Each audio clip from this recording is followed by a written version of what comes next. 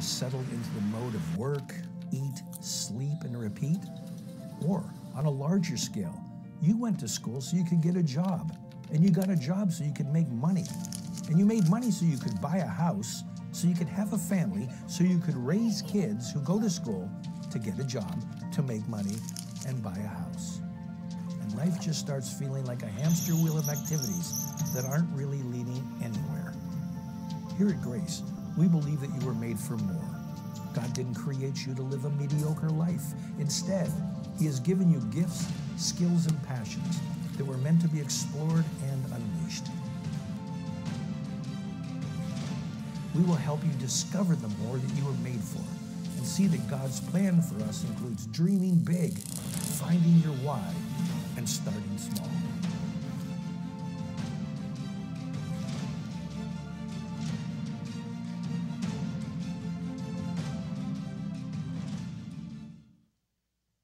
It was a Sunday morning, about an hour or so before noon. The facility I was in was modern. The thermostat was set just right. The restrooms were clean. I know because I checked them. Families are holding hands as they walk through the hallways. There's gentle music playing in the air. There's crowds of hundreds of people filling the building, sitting together on benches or rows of chairs. And yet nobody is happy on this Sunday morning. The reason why is that I'm not describing a church. I'm describing an airport. In fact, a certain airport. It was the Philadelphia airport in December of 2013. 8 inches of snow had fallen in 1 hour.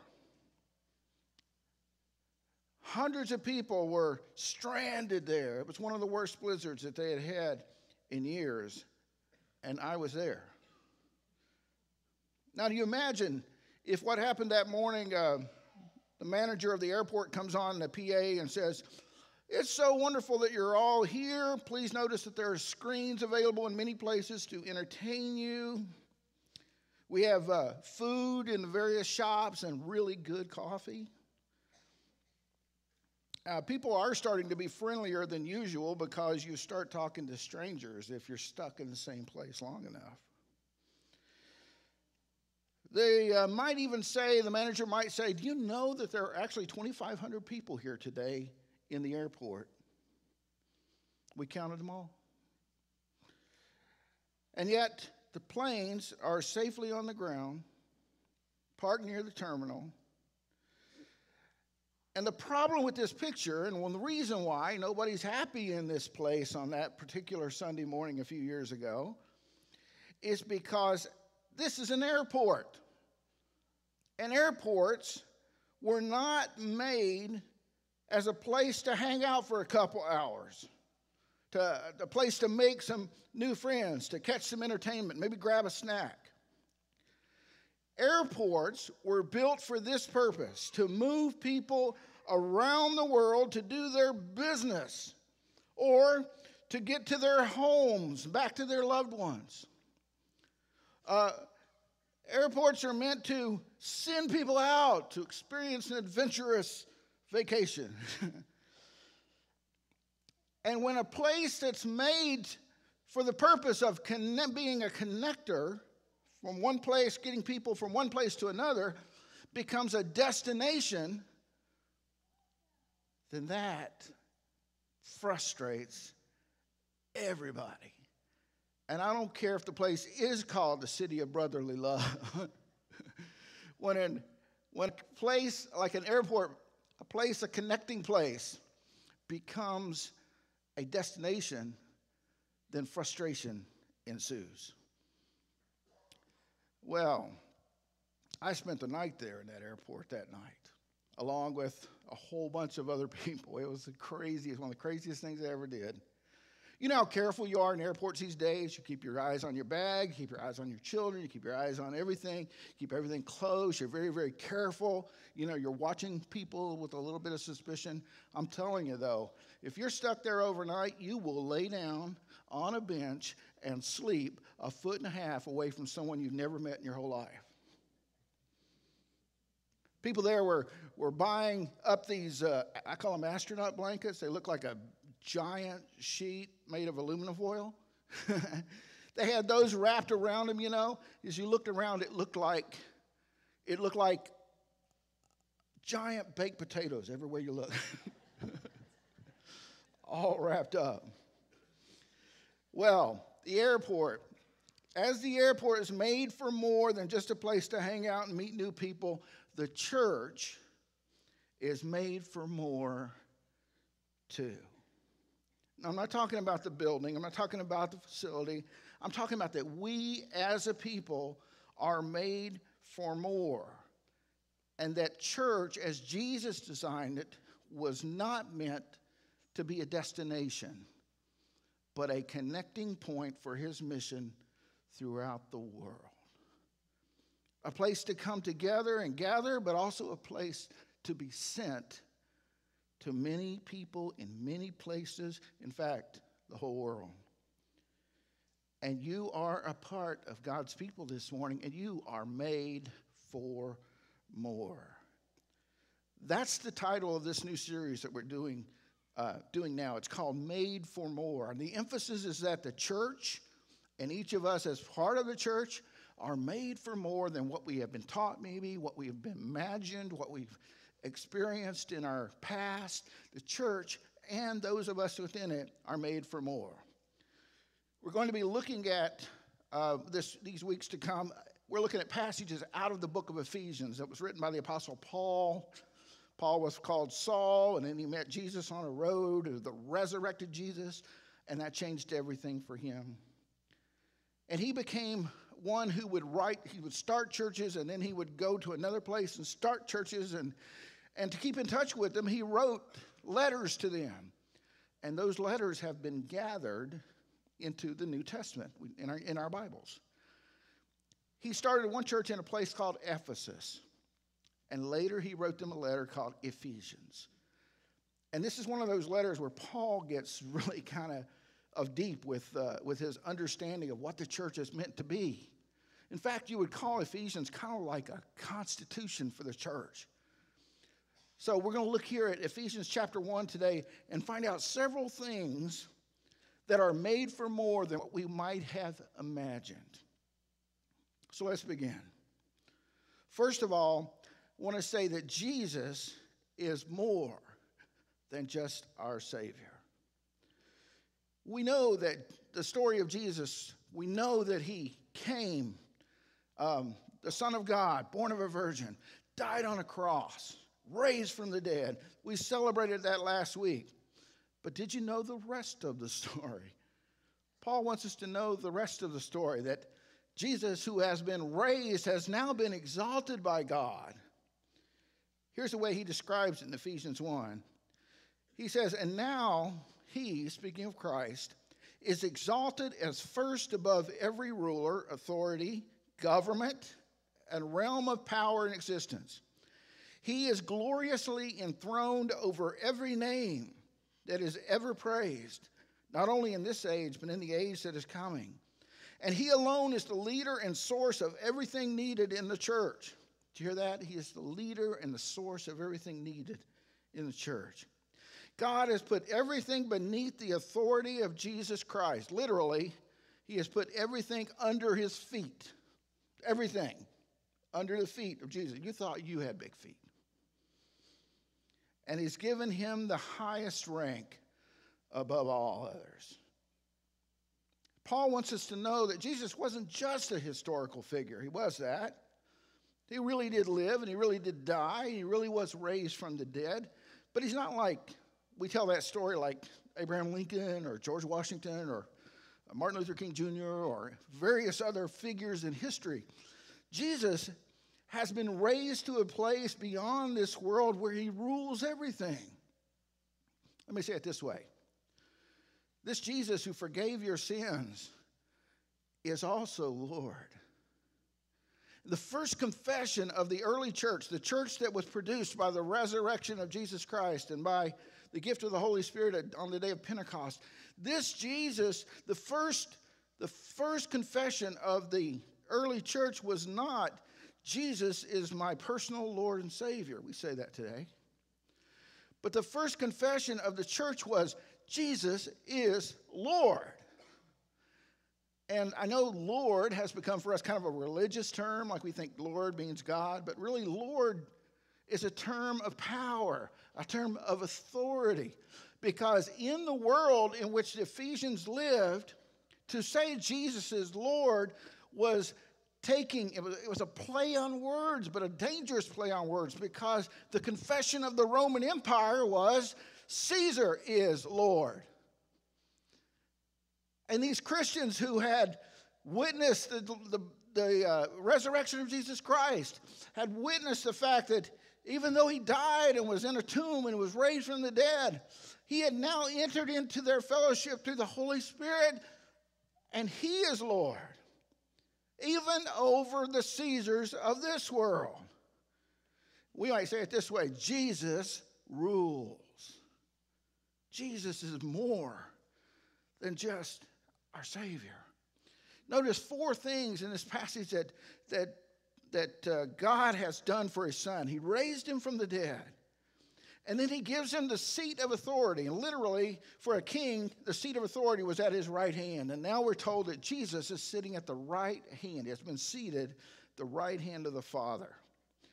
He puts everything in the universe under his feet, under his authority. And then he gives his Son that universal power and authority. He gives his Son to the church as the head of his body.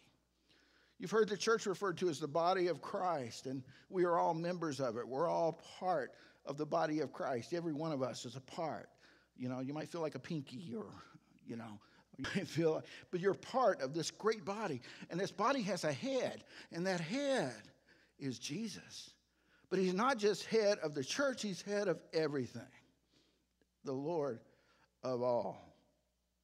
So when we understand that Jesus is more than just our Lord and Savior, that he's the Lord of everything and everywhere, and all things are accountable to him, and he has authority over all the universes. He has authority over everything, even the gods and the governments of this world. Jesus sits at the head of everything. That's very important to get that, because if we're going to be made for more, we have to understand that Jesus is more than just someone who has given us forgiveness of sins, as great as that is, who has made us a place in heaven. That's great. But he is ruling over everything in this world, even now. Because of that, we can say the church's vision is more than just our idea. Our pastor has been talking about one year ago, well, actually in January, a year ago, we began this process of talking about what's for the future. We're asking Jesus, Lord, you know the future. We're not smart enough to figure this out. What's the future for our church? And some of you were on that vision team, and we prayed a lot, and we worked on it, and all of that, trying to figure it out. Not trying to come up with something of our own mind, but trying to figure it out. Here's what we came up with, and you've heard Pastor Trent talk about these many times. The church's vision is for 2 things. The first is spiritual formation. What that means for us is that we are becoming more and more like Jesus, both as individuals. You're becoming, as a person, as a follower of Jesus, he's shaping your life to be more like him. And corporately, as a body, Grace Church of the Nazarene is becoming more and more like Jesus to the community we represent him in. I pray that's true, and that's what we're aiming for. So spiritual formation is part of our future, our vision. The second part of our vision is geographic saturation. Now, what's that mean?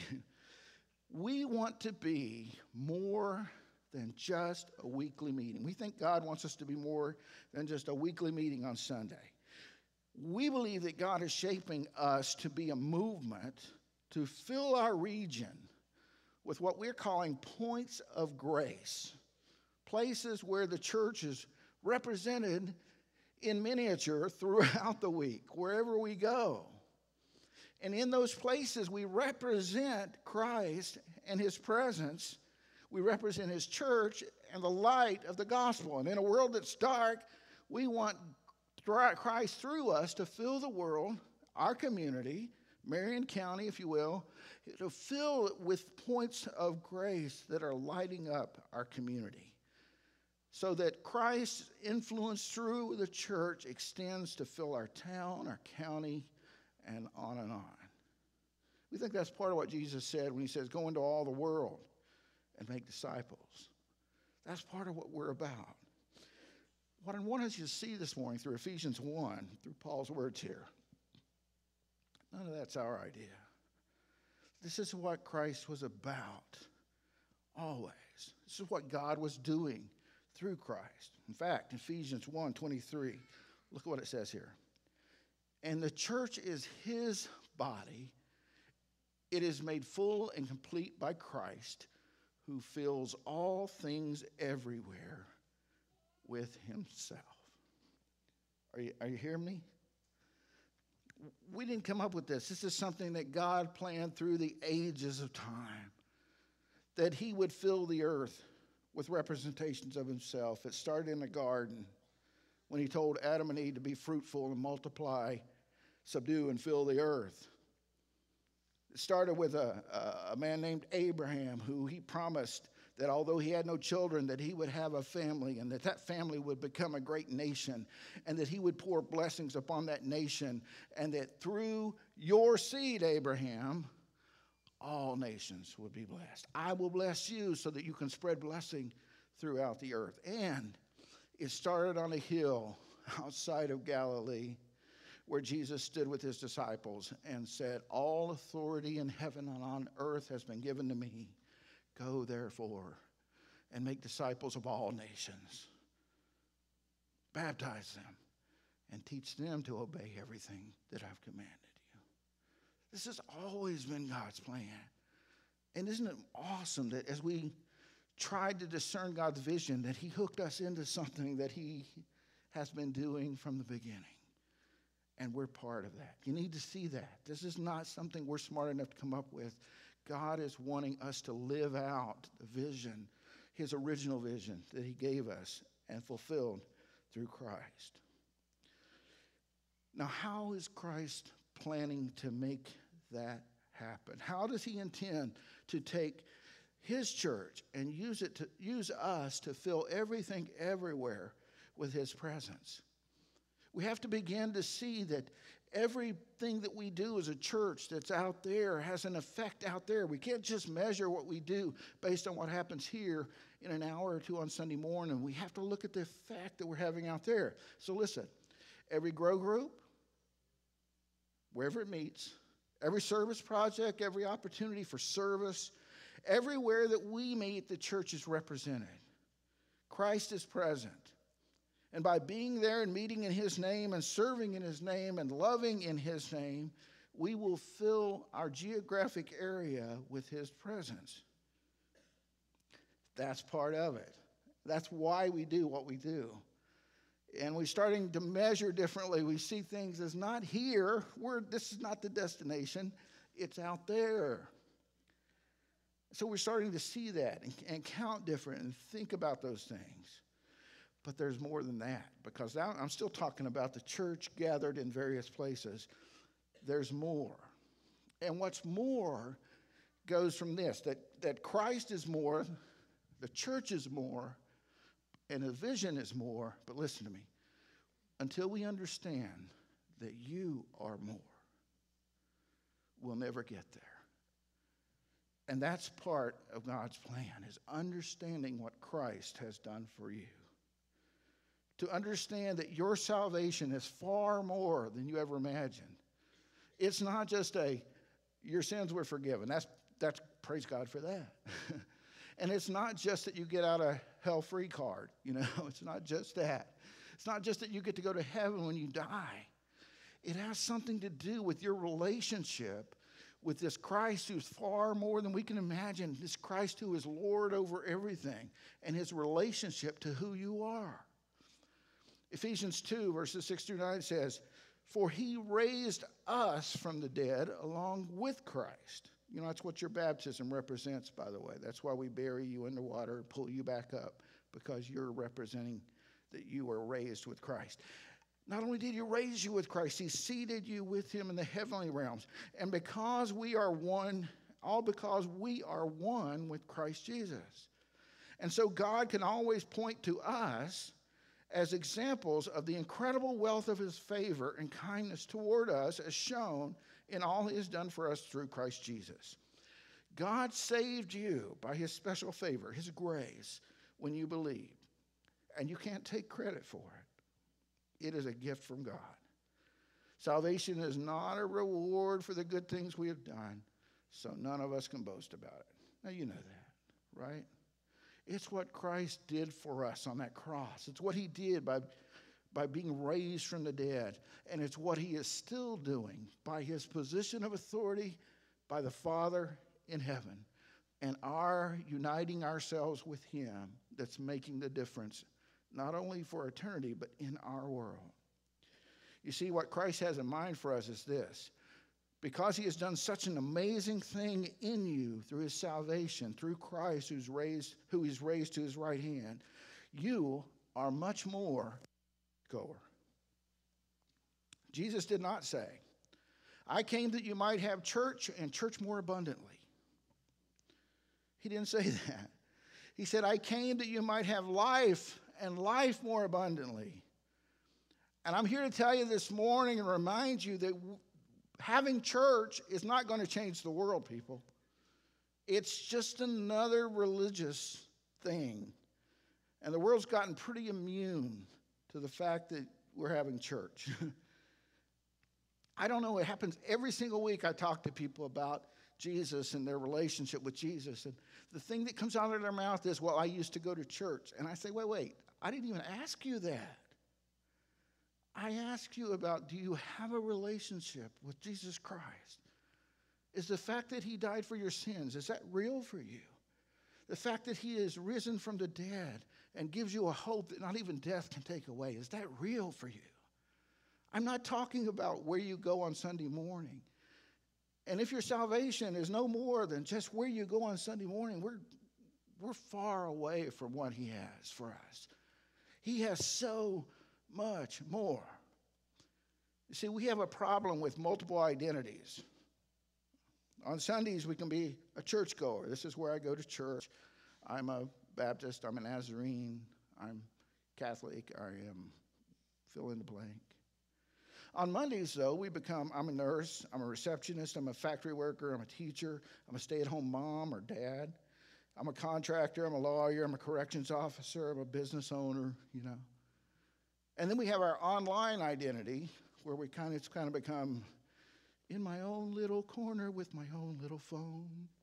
I can be whatever I want to be, you know. So we can make ourselves into whatever we create online as our identity. So we have multiple identities.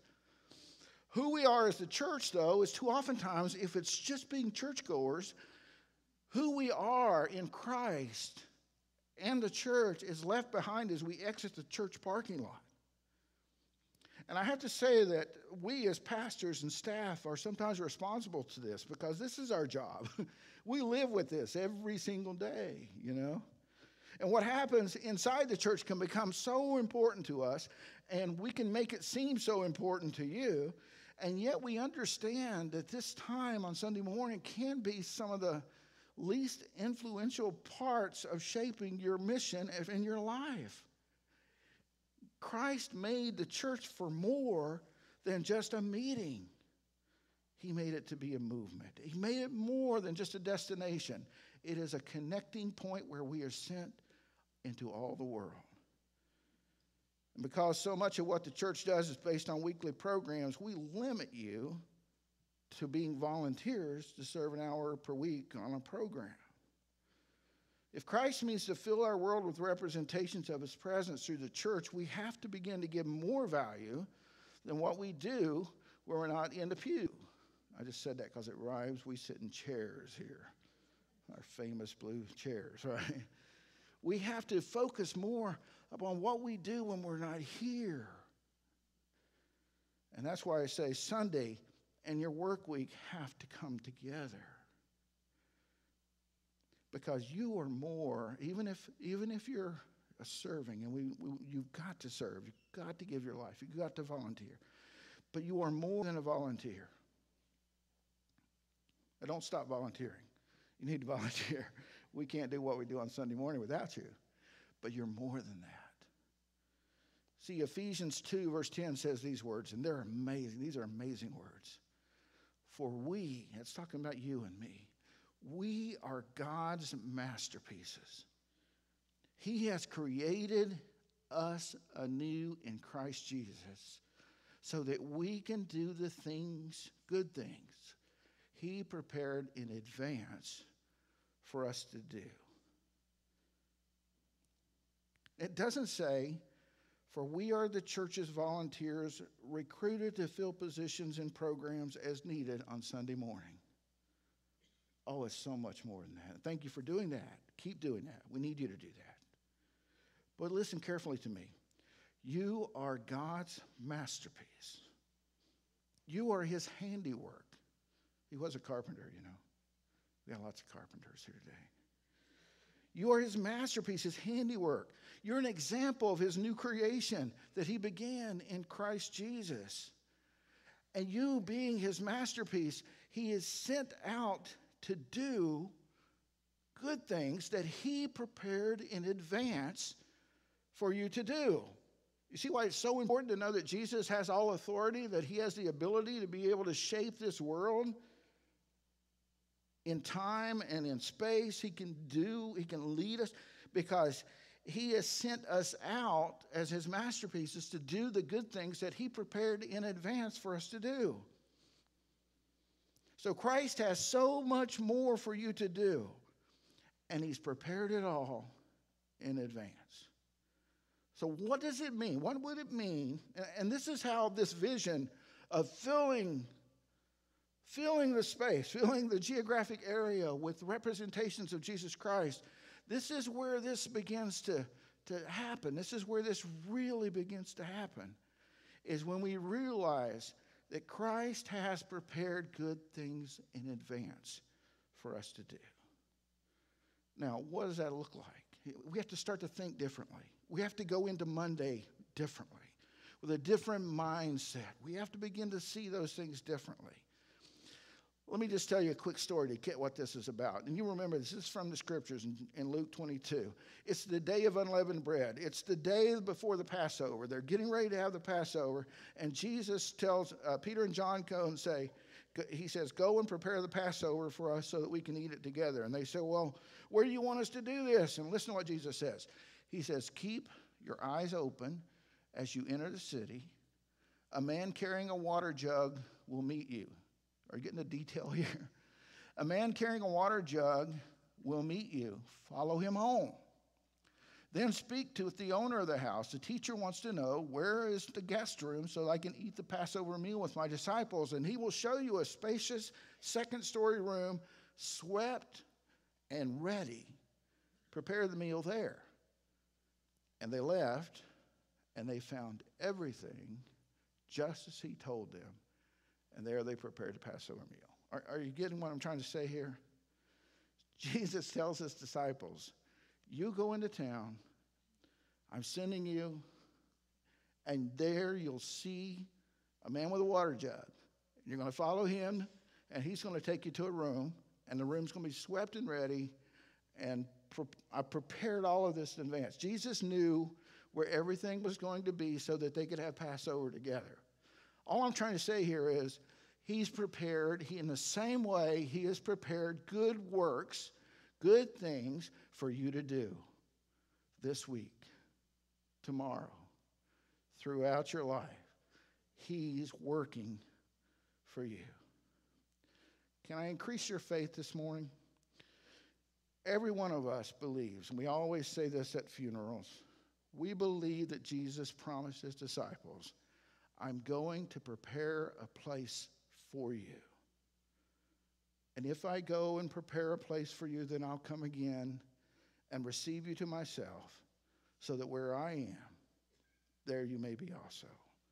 And there's whole songs written about mansions in heaven, and Jesus has been working on that place for 2,000 years, and you have all the faith in the world that when Jesus said, I'm going to prepare a place for you so that you can be with me in eternity, you believe that, don't you? Shake your head. Yes. You believe that? You believe that he's prepared a place for you? Here's what. If the same Jesus who said, I go to prepare a place for you, Paul tells us this same Jesus who has all authority says, I have prepared, you're my masterpiece, I made you. I have prepared good things for you to do in advance so that you can do them. You believe he's prepared a place for you in eternity, in another world, when this world's done. But do you believe he's prepared your next week? And he's prepared things for you to do in this next week that can make a difference in the world. Can make a difference in the things to come. That can make a difference in how many people in this geographic location get to know and experience Jesus this week. That's how much more he has for you. How do we live that way? I don't know all the details about it, but let me tell you where I think it starts. Two women, Mary and Martha, they're sisters. They invite Jesus over to the house, and Martha goes to work in the kitchen. Pots are clanging and everything. She looks in the living room, and there's Mary sitting at the feet of Jesus. So she bangs some more pots together, and tries to get Mary's attention because Martha is busy. Finally, she can't take it anymore, and she says, Lord, Mary won't help me. Would you tell her to help me do the work that I'm doing because I'm busy? And Jesus says, no, Martha. Mary's chosen what's best. And I'm not going to take it away from her.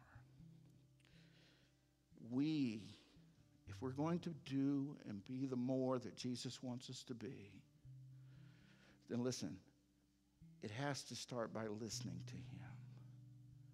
You can't start your week or your day with talking about how busy you are. We've got to start by sitting still at the feet of Jesus, the one who has everything under his feet. We put ourselves in that position and we listen and say, Lord, I know you've already got this day planned.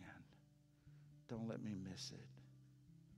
Prepare me to say what you need me to say, to do what you need me to do the good works. Thank you for making me your masterpiece.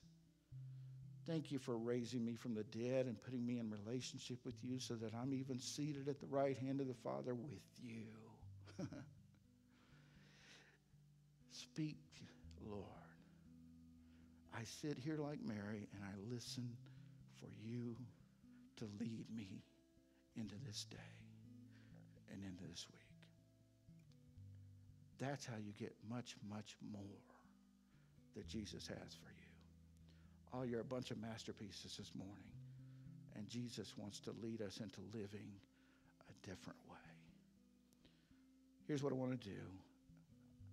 I want us to be like Mary here for a couple minutes. We're just going to have the quiet music playing, and we're going to sit here for